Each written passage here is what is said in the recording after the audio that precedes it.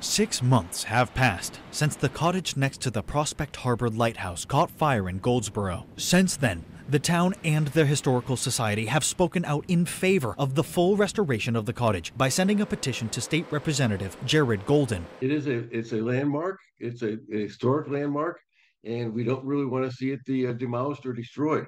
That's Ray Mathewson, the vice president of the Goldsboro Historical Society and one of the individuals who spearheaded the petition to restore Gull's cottage. The petition is all the town can do for the historic cottage because it's actually owned by the U.S. Navy, so they can't take any action of their own.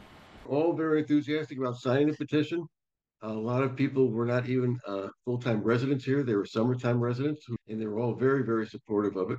It was very important to them to restore that keeper's house. Recently, the Historical Society was given hope when workers began constructing a temporary roof over the cottage. When we reached out to the Navy to ask if any decision had been made for the cottage, Jeremy Lambert of the Portsmouth Naval Shipyard responded by stating, "The Navy's decision on the future of Gull Cottage has not been made."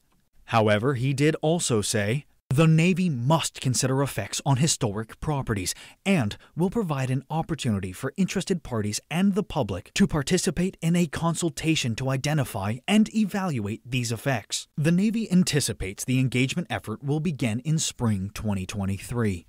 According to Mathewson, his work is far from over. We will plan to attend those meetings when and if they happen.